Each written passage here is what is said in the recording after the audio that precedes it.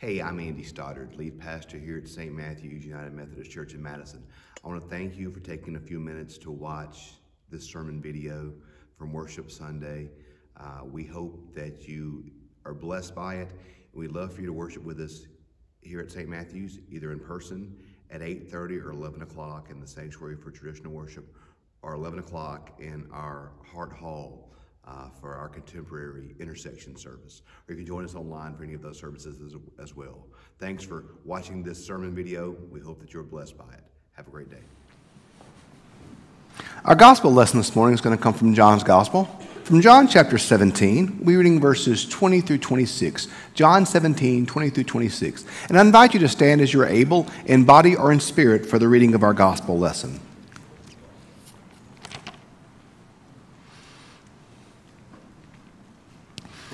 I ask not only on behalf of these, but also on behalf of those who will believe in me through their word, that they may be one, as you, Father, are in me, and I am in you, may they also be in us, so that the world may believe that you have sent me. The glory that you have given me I give to them, so that they may be one as we are one. I in them, and you in me, so they may become completely one, so that the world may know that you have sent me and have loved them even as you have loved me. Father, I desire that those also whom you have given to me may be with me where I am, to see my glory, which you have given me because you loved me before the foundation of the world. Righteous Father, the world does not know you, but I know you. And these that you have given, that you have sent me, I have made your name known to them, and I will make it known, so that the love with which you have loved me may be in them, and I in them. This is the word of God for the people of God. Thanks be to God. You may be seated. I'm a big fan of taking kind of big concepts and trying to distill it down into something that's a little bit more understandable, a little bit more relatable. I think that's a really helpful thing to do when learning complicated things or when studying theology or studying scripture. Let's take the big concept that we may not make much sense to us or that we may not understand and try to bring it down to a more simple to understand thing. For instance, in the Old Testament, I believe you could take the totality of the Old Testament and distill that down to the Ten Commandments. And I think you could take the Ten Commandments and distill that down to love of God and love of neighbor. Every one of the Ten Commandments deals with either how we love God or how we love our neighbor. In fact, that's what Jesus said.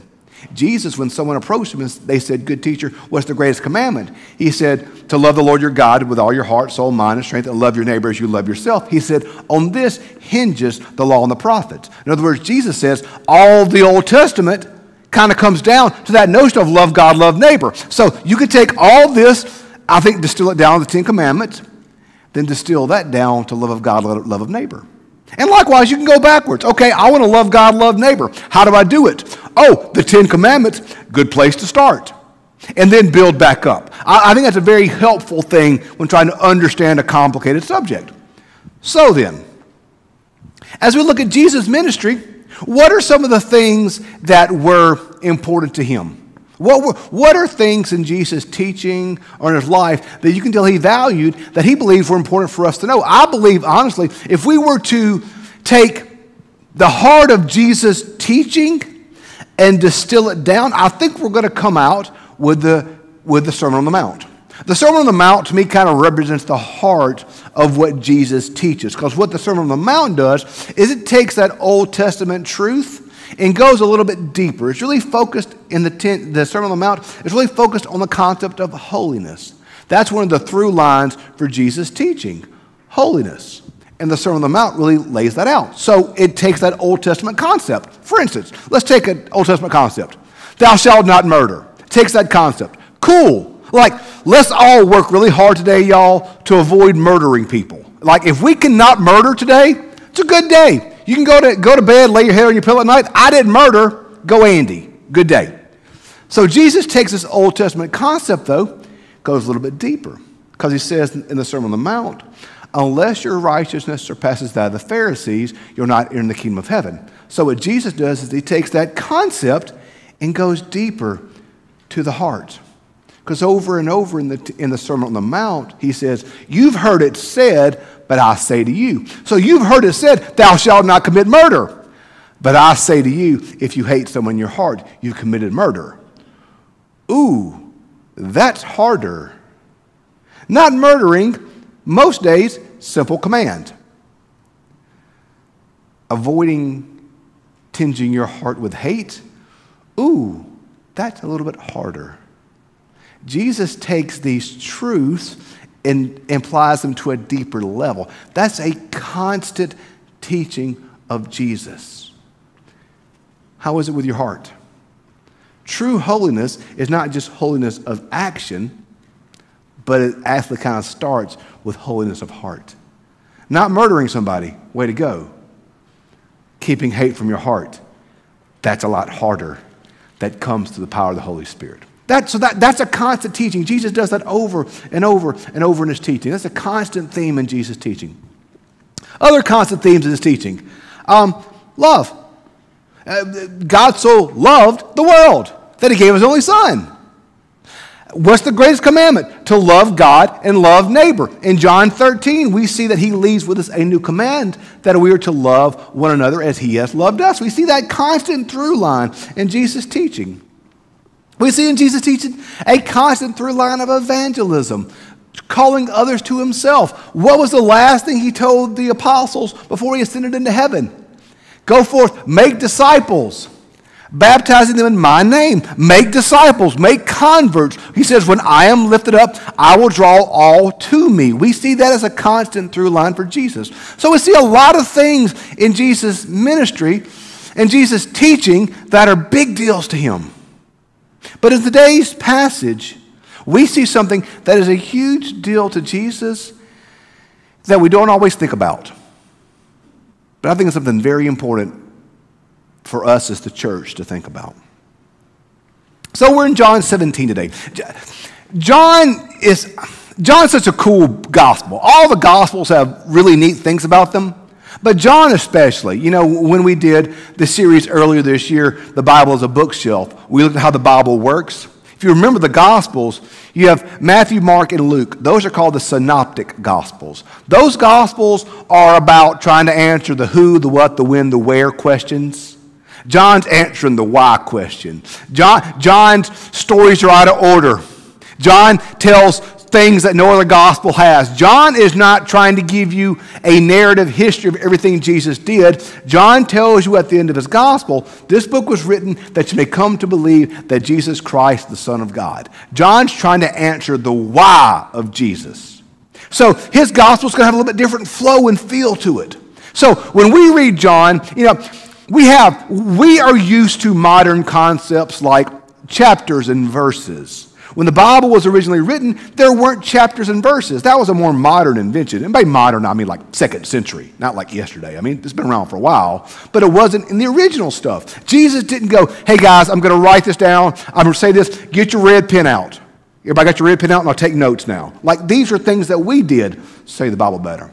So when we read John 13 to John 17 should be read and understood as one movement. This is one continuous teaching of Jesus. John 13 to John 17 is his last few hours upon the earth. And these are some of the key things that Jesus has for us. We need to understand this in one totality. So John 13, he gives us this new commandment to love one another as he has loved us. But in John 13, we also see the giving of Holy Communion. Very important. Then John 14, the famous passage, in my Father's house there are many mansions. If it were not so, would I have told you that I go and prepare a place for you? And if I go and prepare a place for you, I will come again and take you to myself, so that where I am, there ye may be also. I'm going to go away, but I'm going to send the advocate. New command, the advocate, the Holy Spirit's coming. John 15, I am the vine, you are the branches. You can't do anything apart from me. John 16, more great teaching. But then we get to John 17. John 17 is Jesus' high priestly prayer. What we see in John 17 is that Jesus is praying, but he's praying for me and for you. He's praying for our church. This is his prayer for the church that is to come. The Bible tells us that right now he sits at the right hand of the Father, interceding on our behalf, praying for us now. But John 17 is a specific high priestly prayer that Jesus Christ prayed for us. In this prayer, he's praying for us now. He's praying for our church, for all the church. This is his high priestly prayer for the church. So we see John 17. It's a beautiful passage, y'all.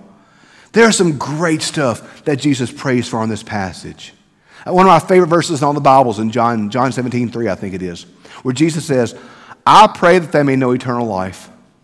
I pray that they may have eternal life, which is knowing the Father and the Son who you have sent. In other words, he says, I pray they may have eternal life. Eternal life is not some distant in the future thing, but Jesus says that we can know eternal life, and that is knowing God the Father and the Son who we have sent. We know this through the power of the Holy Spirit. So every time, y'all, every time in your life, you felt the presence of God. Every time, y'all, you felt the assurance of God, the presence of God, the power of God. Every time you've had that hair on the back of your neck raised moment. Every time you felt God's presence and God's Spirit, y'all, that is knowing the Father. That is a foretaste of heaven. That's just that's not the whole cake. That's just a little mini cupcake. That's just a taste of what heaven's going to be like.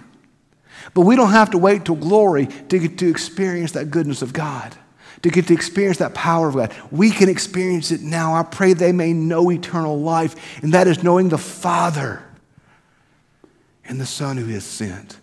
Every time you experience the goodness of the Father, you are experiencing a taste of heaven. So we see that. That's a big deal to Jesus, y'all. He prays about that. He prays about that. Jesus!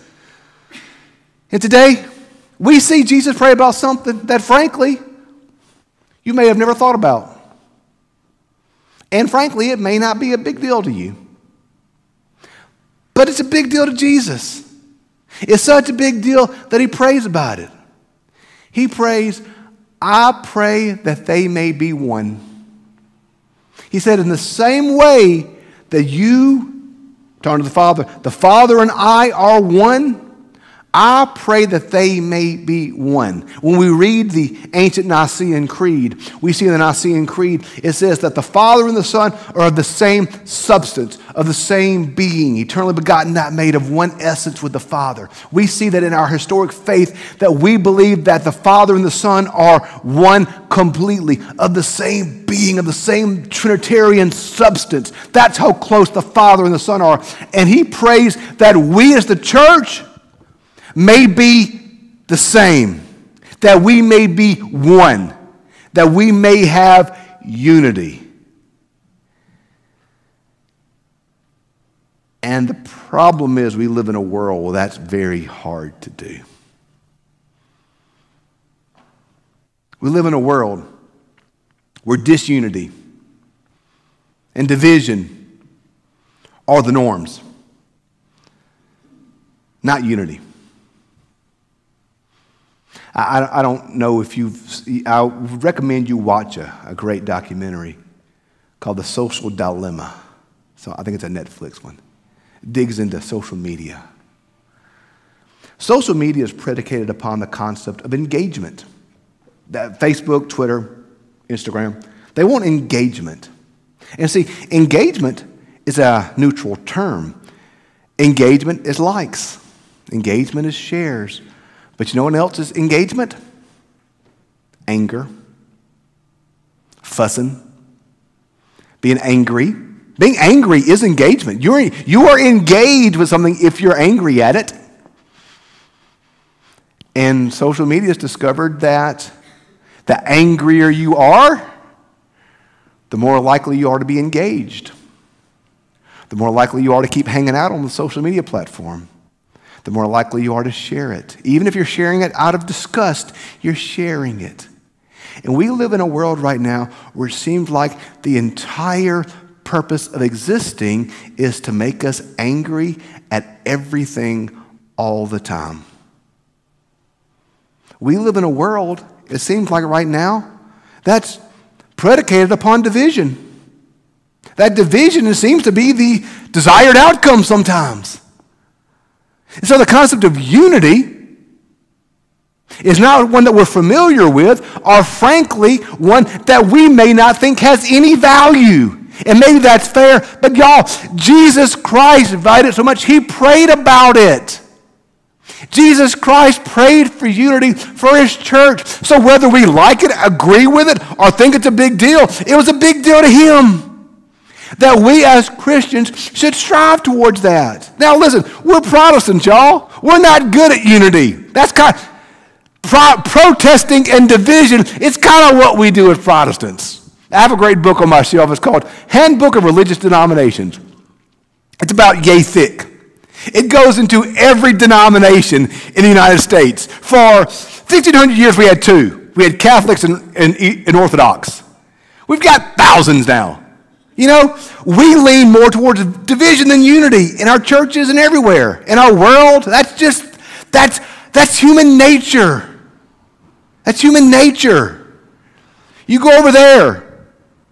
I'll stay over here. But Jesus Christ in this prayer prays for us that we may be one as he and the Father are one. And that seems like an impossible task, doesn't it? One of my favorite things that I do as a pastor, I share with you, there's a lot of stuff that I do that I love, but one of my favorite things that I do is premarital counseling. I really love premarital counseling. Holly and I were incredibly fortunate when we got married that we had some really good premarital counseling because, she'll agree with this one. She and I are very different. She is incredibly optimistic, and I'm incredibly pessimistic. When we first got married, she wanted to go and do stuff, and I wanted to stay at home and look at the carpet. We just have, particularly when we were younger, now we're both just tired and want to go to bed. That's all we want now. But when we were younger, we had some real differences of opinion and different things that we could have had a lot of conflict over.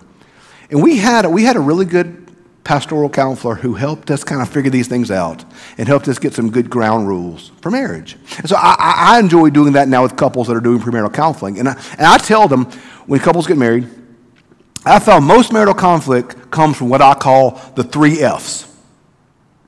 Family, finances, and faith. And you look in your own marriage, I guarantee you, most conflict's going to come from one of those 3 places. Family, finances, or faith. By family, I mean family of origin, how you were raised, how your family values stuff, what your family does, what your traditions are. And most likely, your spouse is going to have a different perspective on some of that. And a lot of conflict's going to come from that. And you also have the family you make. How do we raise our kids? How many kids do we have? That type of stuff. Family's a big thing of conflict. Finances, money. Yeah, everybody argues about money. That's just money, duh, yeah. And then faith. And this is one of the things I give to couples to help them navigate their issues. You have to ask yourself when you're in conflict, is this a preference or is this a value? Preferences are not bad. They're not bad. We all have preferences. And most of us like our preference. That's why we prefer them. Very few of us have preferences that we disagree with or that we don't like. We've all got preferences. That's stuff we like or don't like. But that really isn't super important. As my friend Tim would say, those aren't kingdom issues. You may like them, but they're not kingdom issues. Values are deeper. Values are deeper. Those are deep in the core of your being. And when a couple is fussing, when a church is fussing, a lot of times we're fussing not about values, but about preferences. About the stuff we like, but they aren't kingdom issues. Most of our conflict comes from preference, not from values. Now, there's some stuff we need to take pretty serious. Like Dr. Bryant in the seminary used to always say, there were 3 crosses at Mount Calvary, but only one was worth dying on. Not every cross is worth dying on. As a pastor, there are some hills that I'll die on. I'll die on the hill of race. Yep, sure will. I'll die on that hill every day of the week. Sure will. I will not die on the hill of the color of the carpet. I do not care. I know how to say it. I don't care. Dr. Brown said, there are some crosses worth dying upon. The color of the toilet paper is not one of those crosses. As we build, renovate, all that kind of stuff, Andy Stoddard does not care how things look most of the time. I care about how we use the space for God's glory and how it appears, but the color of the carpet to me is a preference that I don't care about. For some of us, it's a big deal. For some of you, it is a value. It's not a value to me. It's a preference, so I'm not going to have much of an opinion on it because to me, it's not worth fussing over. We have to understand what are our preferences and what are our values. Preferences can be adjusted and negotiated and sacrificed upon. Values are deep-seated truths that define us, and the value that should define us as a church is the lordship of Jesus Christ. That is the value that matters. That is what counts. Not my preference. As a pastor and as a leader, I try my best not to make decisions that are my preference. Just because it's my preference doesn't make it right.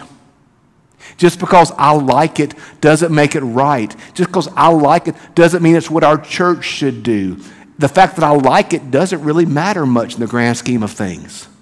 What matters is not doing things based off my preference or your preference, but doing things based off the value that Jesus Christ is Lord and does everything we do predicated upon the fact that Christ is Lord. And we want to live into the power of the gospel, and we want all the world to know the goodness of Jesus Christ. I don't just pray words in church to kill time. Every Sunday when I pray over the offering, I pray, bless these tithes and offerings and use them for the upbuilding of your kingdom, that all the world may come to know Jesus Christ as Lord. That's what it's about. It is about living into the value of how do folks know Jesus Christ. That's what counts. That's what matters, y'all. And if we put Jesus Christ in the middle of our life together, our differences are beautiful. I'm not a Baptist, but I love my Baptist brothers and sisters and praise God for the work they're doing for the kingdom. I'm not Catholic, but praise God for my Catholic brothers and sisters and the work they're doing for the kingdom. Just because I don't have their same preference doesn't mean that we're not on the same team. When we put Jesus Christ in the center of our life together as a church, God will do amazing things. When He is in the center of our life, we have unity and we have shared mission and shared values because He is in the center. But if we put our preferences in the center, then we'll destroy each other. And we'll fuss with each other. And we'll fight with each other. Because we're not going to share the same preferences. What are our values? And what are our preferences? Our values have to be based upon the lordship of Jesus Christ. That's what matters. And that's what we're about. And when we put Jesus in the center, our differences, our preferences paint a beautiful mosaic of the body of Christ. When Christ is in the center. If I'm in the center, or you're in the center, or our preference is the center, it will lead to disunity. So for our church, for our families, And in our very lives, may we always place Jesus Christ in the center. And when he is in the center of our life together, we will find the unity in the life that comes only through him. He prays today that we may be one. When he is at the center, it will be so. Let us pray.